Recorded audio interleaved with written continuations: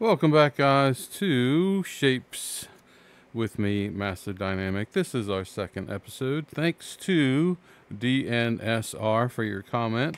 I wasn't sure if anybody was watching or wanted to see any more in the series, but thanks to DNSR, we're back with episode 2.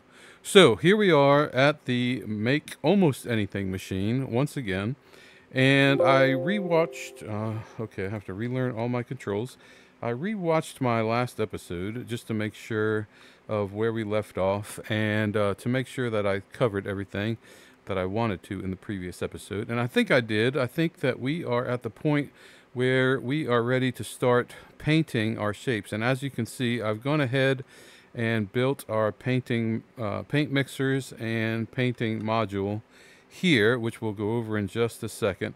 But I did want to mention that all we have to do now that we've got this first section done where we build our first shape, which I think we left off where we were right about here, where we had decided which shape was going to pass through via this line here.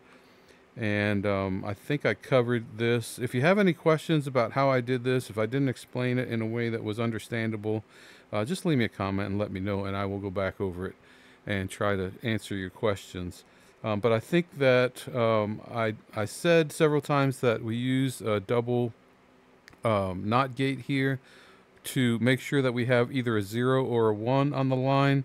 And that's very important for the logic section of the machine that follows. So I just want to repeat that down here, we want to have the 4 different signals on this line so that we can get the gray signal out and also the null signal. So we need the null, the gray, the 1, and the 0. But up here, I think we're just going to need... actually, we repeat the same exact thing up here where we want to have the same control for the next step, which is where we stack the 2 shapes together. So we left off here where we had each of the 2 shapes. Let's see, we had the 2 sides of the shapes, because this is one side of the shape, basically the top of the shape, and then this one is making the bottom of the shape, and then we have to stack those together. So we use exactly the same logic that we used below up here. So this line tells us that whether or not we have a shape on this side, that is the top of the shape. If we have a top shape, then we get a 1 here. We either get a 1 or a 0 here. And the same thing here. We either get a 1 or a 0, depending on whether or not we have a shape that forms the bottom of the shape, okay?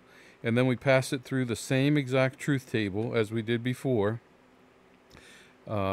into a stacker with the bypass built in. So we have the top shape come across this way, with the option to continue just in case the shape, sometimes the shape may not have all 4 pieces or may not have a stacked piece even on each layer, because each layer can have either 1, 2, 3, or 4 pieces of I'm going to call it an entire shape. But basically the layer can have either 1, 2, 3, or 4 pieces of the shape. So you have to be able to account for that. So in case there's only a bottom shape, then that would go this way, and only a top shape, that would go this way. And then if you have a complete shape, then it goes this way. And we use the exact same logic gates, exact same setup as we did previously to decide which of the 3 shapes we're going to have, because no matter what happens, we're either going to have a full shape go through or one or the other half of the shape, that is the top of the shape or the bottom of the shape. So either way, that's how we pass that. So that's exactly the same logic that we pass through there. And so that moves us on to painting the shape, which is here. And the way that we've done this is we'll go back over to here, and I've done this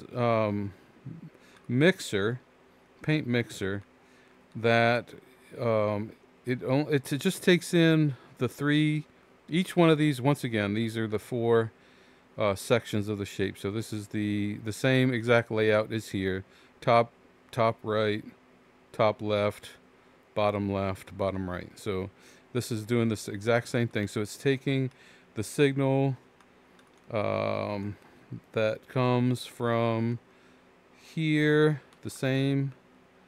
Okay, keep switching lanes, but here's the blue signal that we talked about in the previous episode, where the blue signal is the color. So it takes that blue signal and brings it across here and uses it for each of the shape sections. So then it's up to you when you design your machine. You'll have to sort through your shapes depending on, you know, if you don't use the same layout as I did, you'll just have to sort through your shapes and your colors to make sure that you match them up. If you're doing the top right, make sure your top right matches your top right. That's why that I designed the shape that we're using, which is actually here, because now I have a second layer. Or is that the shape? Yeah, that is the shape. Okay, I changed it since the last episode. But it's the same shape. And but that's why I gave each shape a different shape and a different color to help me keep them straight. So you'll have to do the same thing. But anyway, what we do is we take the three. Okay, so we're going to be switching back and forth between the electronics layer and the physical layer. So in the physical layer, we take one lane of each of the primary colors, and then we divide it into 4 sections. And I kind of like the way I did this here. And it's fairly straightforward, I think. Once you wrap your head around it, it's fairly straightforward. So what we do is we decided that when you look at, let me see, let me pull up one of these constant signals here. This kind of makes it easy. So when you look at any given color on the spectrum here, red, you know, okay, well for red I need a red, obviously. Same with green, same with blue. But when you get into yellow, then you know that red and green makes yellow, and blue and red makes purple, and then blue and green makes cyan, and then all 3 make white. And actually it's all 3 primary colors, or any 2 primary colors mixed, like a yellow plus the other primary color, or basically any mixed color plus any mixed color. But anyway, any mix of the 3 colors will give you white, and then the gray is obviously uncolored. So what I did here was, depending on the color that's coming in, I just put a comparator next to each gate, and decided, like for a green I don't need red. Okay, so since this is, no, I'm sorry, this is the green. Let me start over. I couldn't tell what color I was looking at. For green, obviously I would need green if the color here was green. So that would only turn on if the color here was green, which would be obviously this lane here. But they all feed into different, well, we'll get into that in just a second. They all get into different lanes. But anyway, so each one goes its own path. So if I need yellow, then that turns on this lane, and that goes into a mixer to make yellow. White goes through here, and we'll see the white. So this one covers the green signal. So these are the 4 colors that green makes, which is green, yellow, white, and cyan. And then here's the blue section, and blue can make cyan, white, blue, and purple. And then the same here for red, and red can make purple, yellow, white, and red. And what I did was I just put the common colors next to each other. That is, red and blue makes purple, and blue and green makes cyan. I put those next to each other just for convenience sake. But of course the whites are spread apart, just because you can't have, you know, everything next to its counterpart. Its counterpart very easily, or really at all, because there's only so much adjacency. But anyway, so since this is making white, then the red that passes through here goes into this paint mixer right here, and also the blue goes into the same mix to make purple. And then that purple is fed up this way into the next mixer, and since we're adding green to it, then we're no longer getting purple, but instead we're getting white, because now we've mixed an extra color. And then when we get up to here, we have a similar storage system as we do with the shapes, in that this will store, like if we need an uncolored shape, this will just store colors. Or actually, these won't even turn on if we don't need a color. So as it runs, and as you run through different colors, like let's just go down here, and I'll show you what happens if we change the color of the shape. Let's go back down here and find where we, let's see, that would be in this layer, and find where we're giving the shape right here. Okay, so now we're giving a 2-layer shape. So I think we are working with, I always forget which one we're working with, but we'll change this purple. Well, you can't. Okay, so what you have to do is copy this and then paste it back in to edit it. I don't know why they did that. It should be editable, but it's not editable, which is kind of annoying. So you just have to remember to copy it and then paste it. So we're going to change this white. That's the way we'll do it. That way we know. To a, let's say we make it, let's make it blue. And that should affect us over there on that end. And then over here, I'm going to change this green to, let's make that one white. Just so that we can see that there's a change made. Okay, so then as we come over here to the shape colorizer, we'll see that it's cranking out a different color now. Now it's blue. So now a different blue lane has opened up here. As you can see, the blue is flowing. And it's flowing into now this, well, it's passing on through there. But if this was like, as you can see, when it was making purple, it was, I'm sorry, when we were making white, we were storing the purple, which was left over from the white process.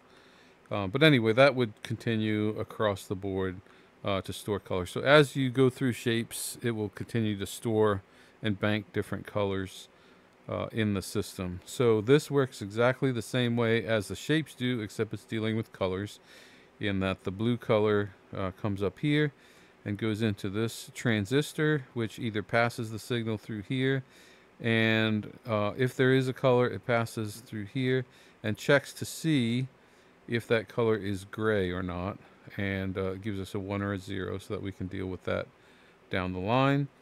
And then matches the color here to which output we want to use, and then that goes across here and goes into a 4-way painter, which is the way I prefer to do my make anything machine.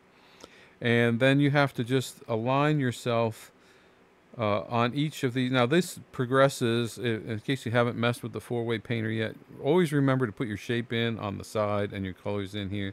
If you don't do it, then you have to completely discombobulate your whole machine in order to rebuild it, because if you get it polluted with a shape in a color or a color in the shape, it's just annoying. You have to take everything apart and rebuild everything. But anyway, so here's our blue. So anyway, it goes in the same format as everything basically in the game does. It starts in the upper right hand corner and works its way around clockwise. So this is upper right, lower left, upper left. That's the way the entire game is oriented, in that it takes the shape that you're looking at, starts at the upper right, and works its way around the shape clockwise. Okay, so there's our blue going into the top right, and there's our shape coming out. So then we go into, and this, I figured this out in between episodes, and I don't know why it didn't occur to me before, but I keep using these meters on the line to use to verify the shape. But you don't have to do that. Like, I don't really need this. All I have to do is tie this into there, actually, and then I don't need to actually connect that at all, and then I could get rid of that because I can see the shape right there, and then I can just use the counter for a counter. But that's why my shapes were. So let me try to say this in a way that makes sense. So if we were to put a extractor here and put a line on it here, and then you put a reader on it. This is the way I was doing it for whatever reason. I don't know why. And when it has this built into it already, right? When all you have to do is put, if I put a constant signal on right here, I can put a red right here. and if it's red, it'll flow through this way, and anything else would go into the trash. Like if I was to put, say, blue into this constant signal, then they all go into the trash, all the red ones do. But I kept, instead of doing that, I would just connect a wire from here to here, which, as you can see, it offsets your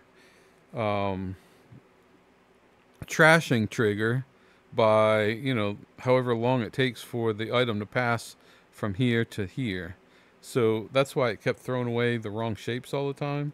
I don't know if I covered that. I don't think I actually covered that in the last episode, but that was an issue that I knew that I had, but I was kind of ignoring. I was hoping that I didn't have to cover it, but now that I figured it out, now I can cover it and explain it to you. So I think I fixed it over in my original Make Anything machine, which is running in the background, as you can see. We'll go take a look at it in just a second.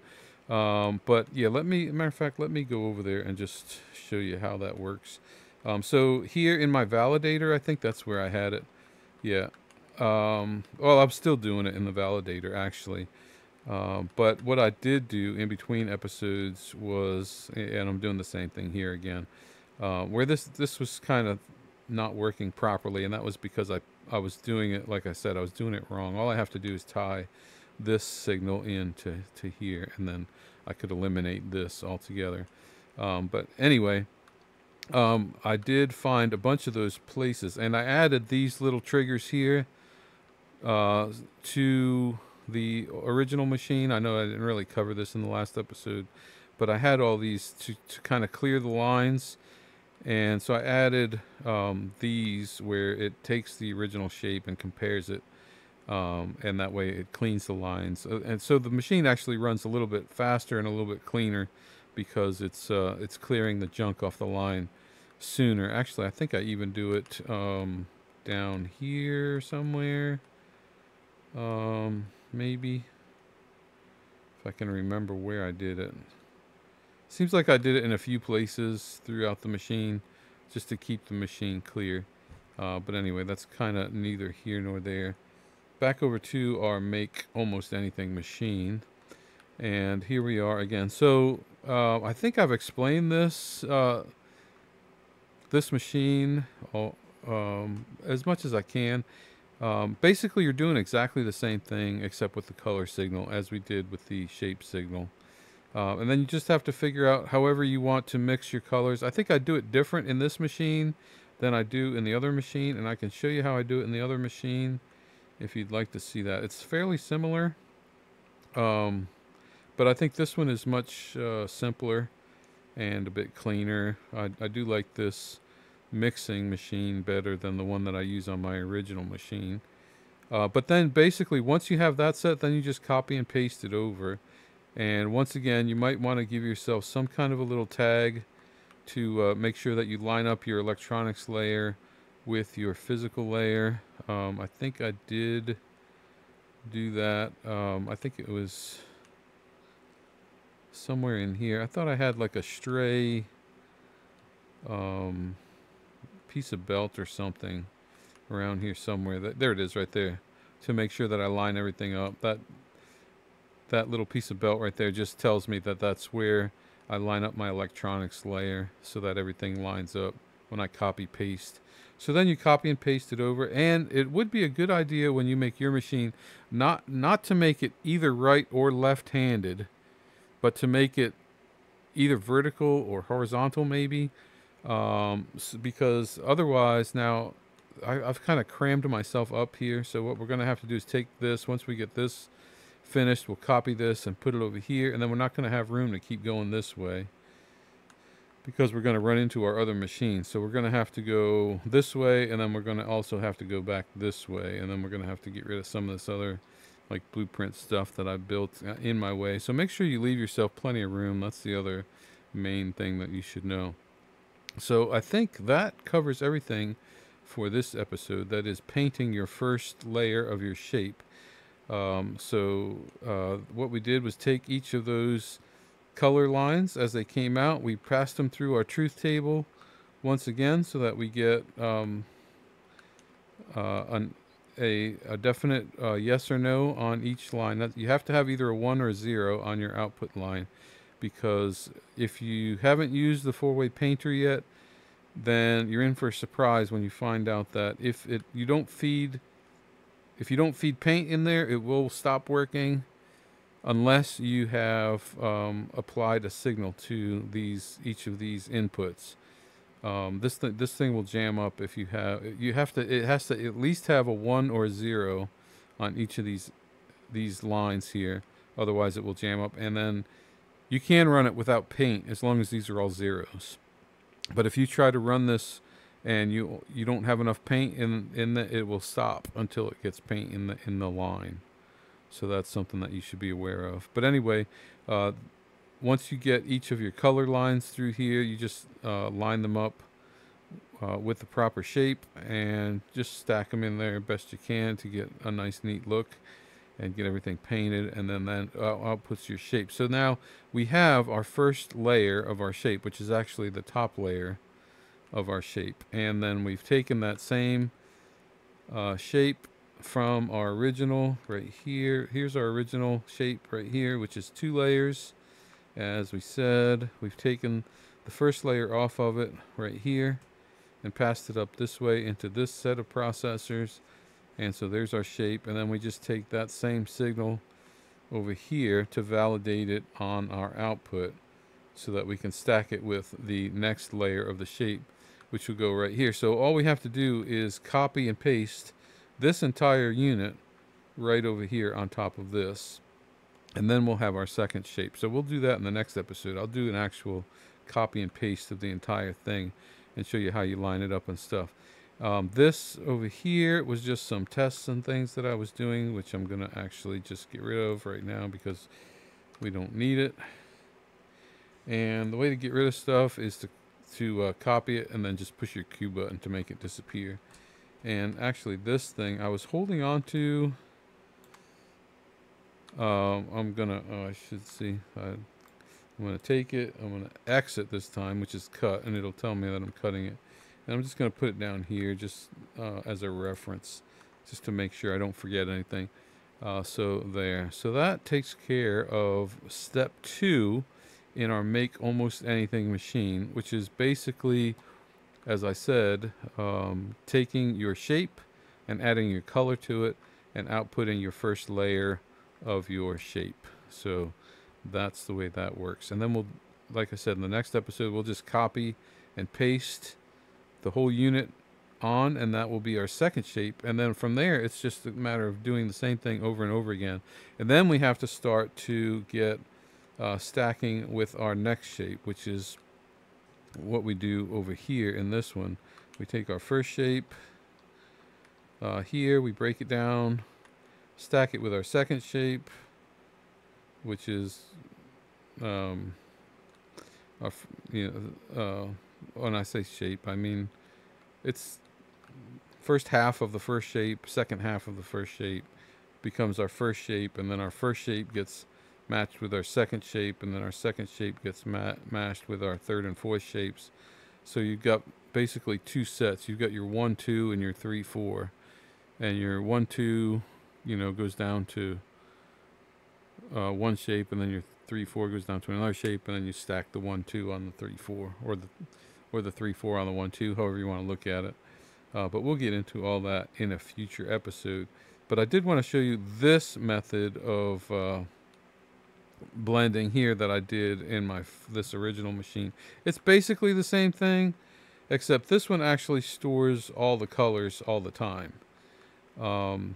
This one has all the colors running up through it and then triggers them up here at this level out of the storage boxes, which is another way that you can do it. I've seen many different ways to do it online, but as long as you're running a full belt of the item that you need, then this is kind of a non-issue.